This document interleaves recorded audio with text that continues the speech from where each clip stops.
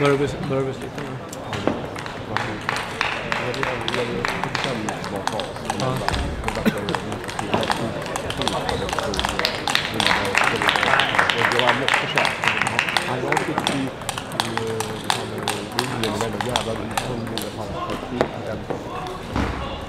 Ja, men alltså, men så kan man inte heller säga. Det är ju bättre, alltså ni måste vara fräscha när ni är kort. Alltså, det är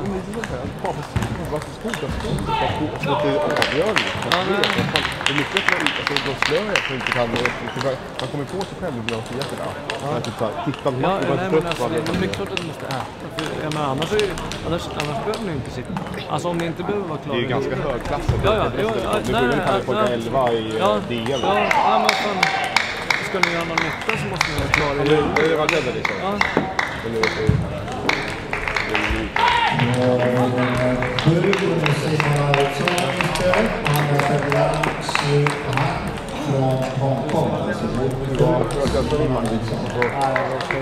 Jag har hårt på första. Jag såg 12-10, jag såg det så vackert att det blev utan dåligt. Lite små spel i första får man med sig. Det är fan vad... Det var en grej på skiten. Ja. Så jag tycker lite framsätter och stod lite tidigare på. Ja. Bytte lite plattor. Jag gjorde jag. Ja, det visste man litar på det. Ja, jag har inte fräscha hela tiden. När man får på fräscha. Det är rätt på en. Ja, när ska de ha gamla. Du kan inte byta med det. Jo, jag gör det. Men det är bara för att man annars krigar och alltså, det känns lite... Jag sparar ju lite mer på den. Ja, jag förstår det. Det är 2 för en. Ja, det finns. Det är han Liam. Han är ganska hög, men däremot sa att Espen Rönneberg sa innan den här matchen. Han trodde Mikkel skulle vinna, så han tyckte det var samtidigt. Han har inte vunnit matchen med nya bollen. Det är mycket som helst, liksom. Ja, det är...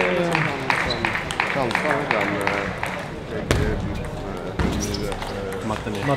Det ska ha lagt i 2 år varje match. Ja. Så nu ska det vara en här. Ja, 27 år.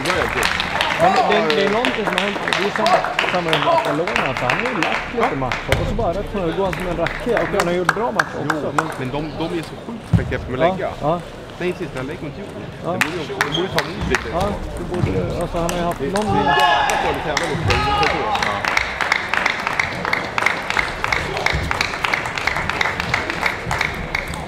Rasse, han mött någon bäst nu. Alltså någon bra. Han är väldigt omfattande. Han är väldigt kämpig. Ja, det kan det nog bli. Han är rätt lurig också. Ja.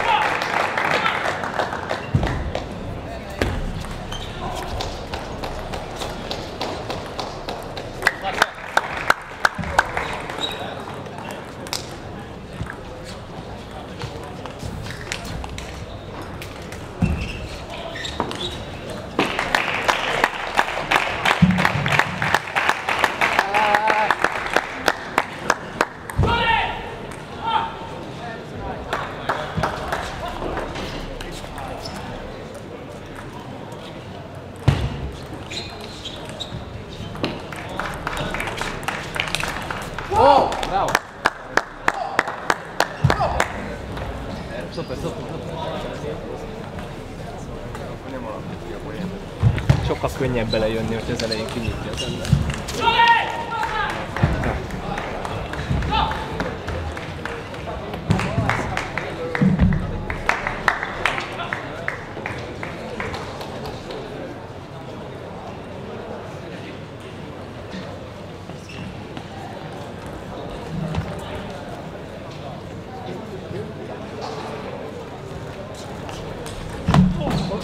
Sorry, sir.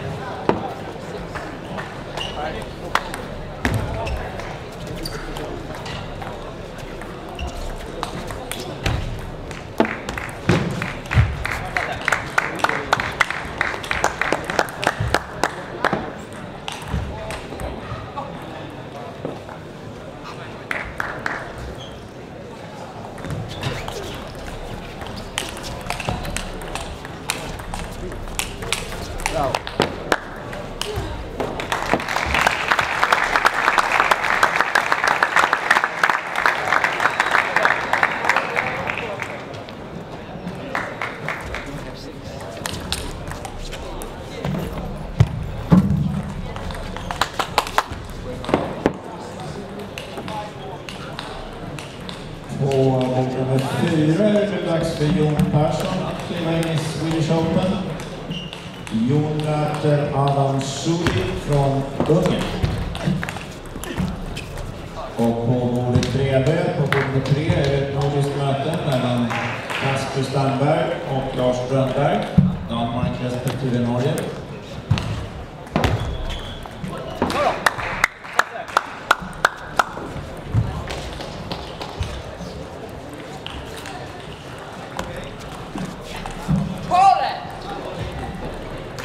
Bravo, bravo, complicado, dale, dale, dale.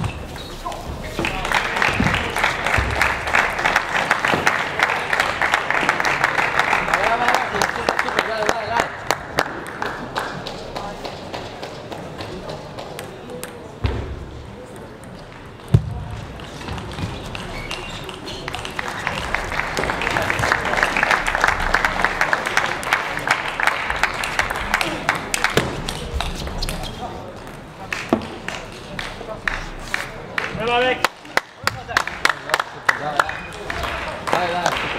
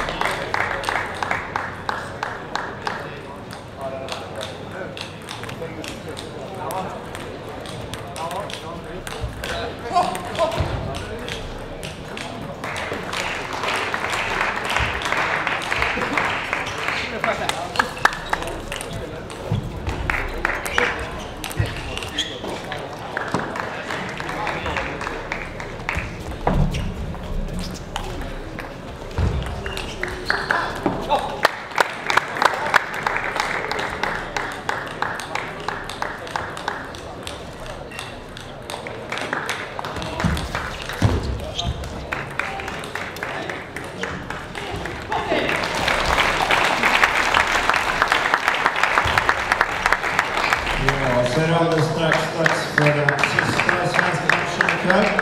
Det är Harald Andersson som möter Jakob PATTANTYUS från Polen.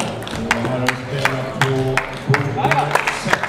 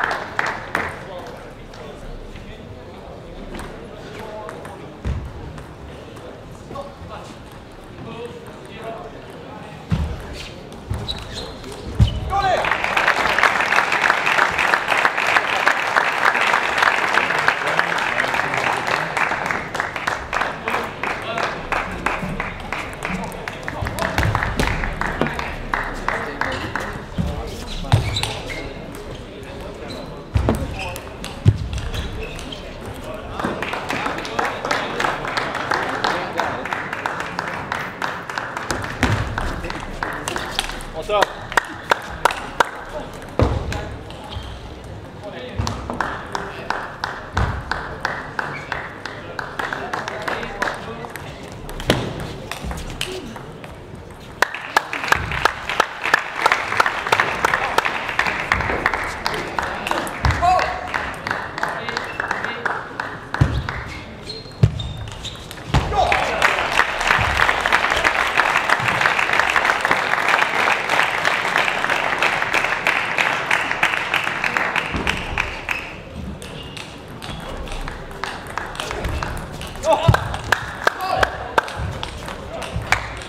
Oh!